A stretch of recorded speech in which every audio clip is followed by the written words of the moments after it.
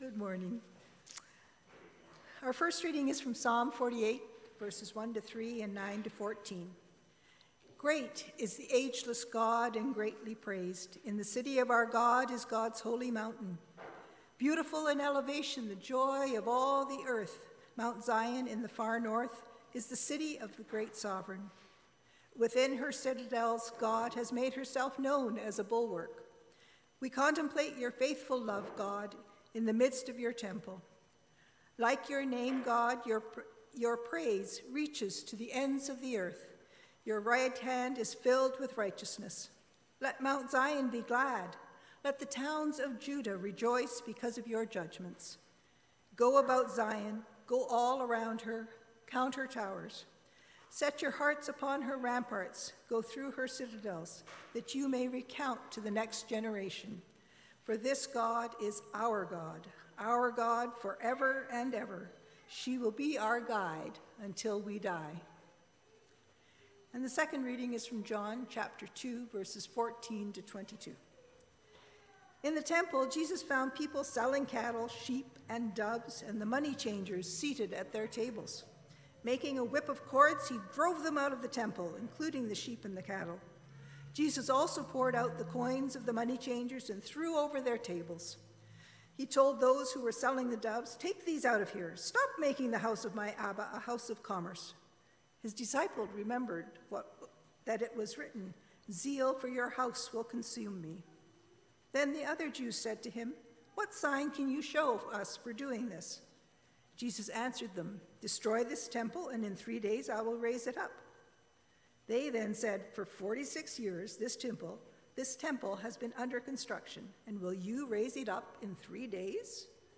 But Jesus was speaking of the temple of his body. After he was raised from the dead, his disciples remembered that he had said this, and they believed the scripture and the word that Jesus had spoken. May God bless the reading of these words to our understanding.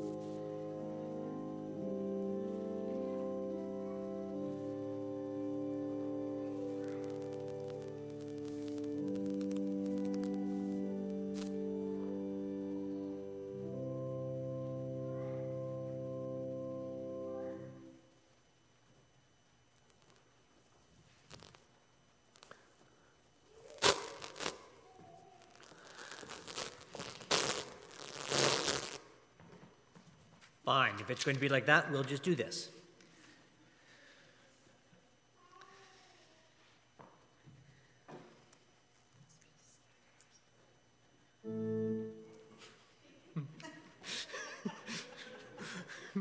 Whenever we're ready. It's always fight. You never try to fight with the organ because the organ will always win.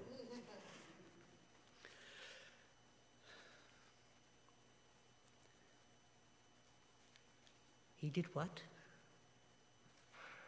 There's a hymn by Charles Wesley which begins, "Gentle Jesus, meek and mild." Or maybe not so meek and not so mild and not so gentle at times. There's a place for gentleness and meekness and mildness. There's a place for making a whip of cords and causing ruckus. I think we forget that, especially those of us who are part of a dominant culture, those of us who aren't living on the margins. In every major civil rights demonstration over the last 70 years, there's been voices, often white, often from the church, who said, well, do they really have to take this march in the streets? Can't they just write letters and advocate for things in a quieter, gentler way?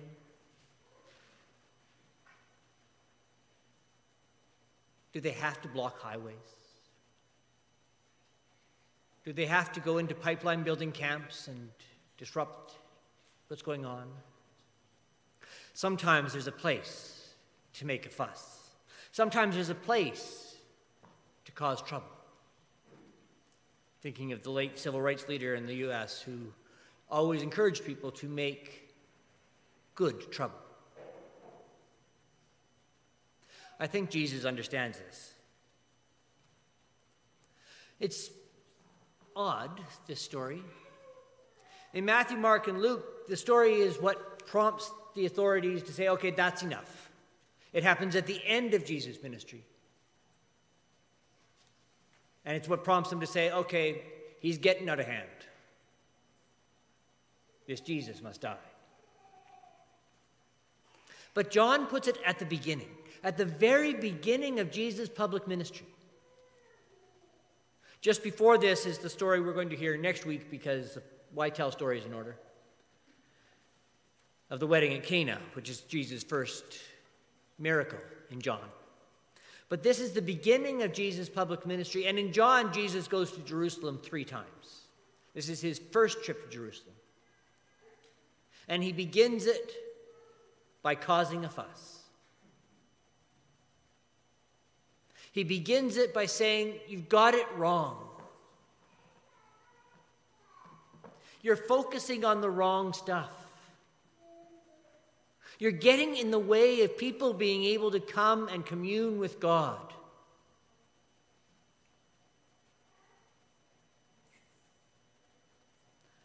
I think putting that at the beginning of the story says something about the priorities. The priority isn't ritual, or making the sacrifice the right way, or even having the right coinage. The priority is, how do we open space for people to commune with God? And when you follow Jesus through, you find that having the space to commune with God transforms us so that we stand up for justice. We cry out for a change. We work together to build the kingdom of God, which Jesus says is real and among us at the start of his story. Jesus was all about that building of the kingdom of God, and he knew that to do that you had to upset a few tables. He knew that to do that, you couldn't just be nice and write letters to the editor. I assume they had letters to the editor in the first century, although I'm not sure they had newspapers, so maybe they didn't. Sometimes you have to turn the world upside down, flip things around. It's a challenge for those of us who were raised saying, no, it's better to be nice. Who were raised to be, don't make too much of a fuss. I mean, even now, in the last wave of Black Lives Matter, there were still voices, mainly white and often from the church, saying, really, is this the best way to do it? there were still voices, mainly white and often from the church, saying, oh no, they're just a bunch of rioters.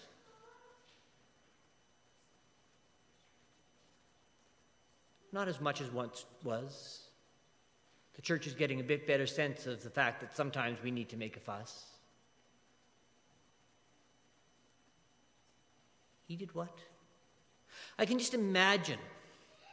In John's Gospel, Jesus' mother is present in the story right before this. He did what?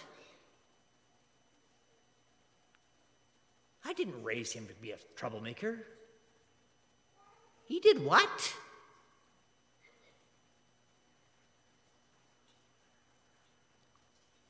Sometimes we have to take to the streets.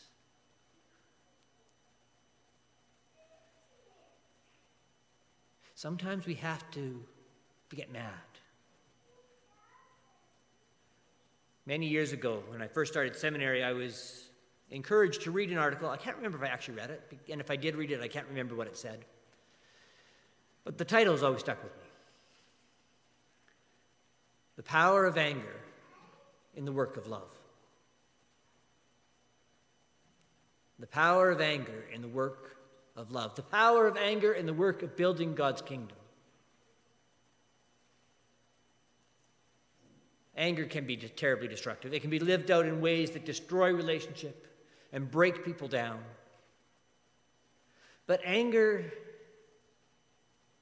passion, can be powerful tools for us to stand up and say, you got it wrong, you got the priorities wrong, you're doing things the wrong way. That, I believe, is what we see Jesus doing as he stands in the temple and he makes a whip of cords and drives out the animals and the money changers and flips over tables. He's filled with passion for what could be in this place. And he's seeing something totally different, and he has to make a change.